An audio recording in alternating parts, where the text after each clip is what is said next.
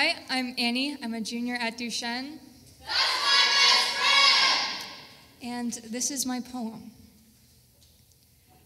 Stay close to people who feel like sunlight, but I'm the moon. I reflect your image like a distorted mirror.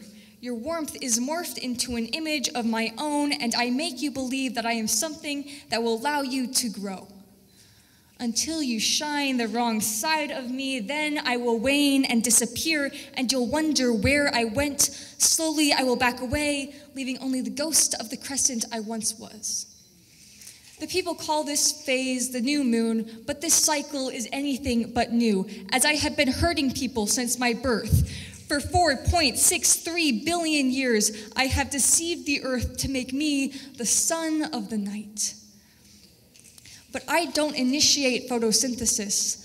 The flowers don't bend towards my light.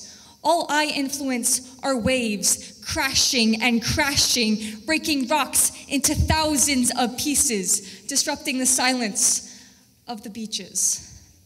Well, maybe I'm the man on the moon. Let me cast my fishing line, and maybe I'll catch a fish who's naive enough to think my light is the sun's.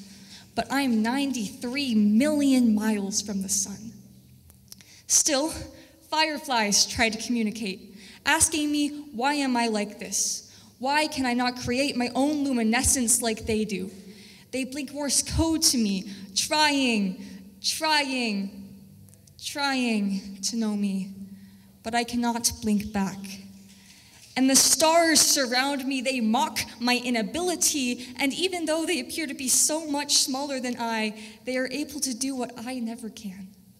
And the humans who live 238,855 miles away like to romanticize my presence. They innocently think I whisper them goodnight with forehead kisses through the blinds and swim in the waves that I create. And the poets say they are inspired by my craters, but they forget how I deceive them. Maybe they are not even aware.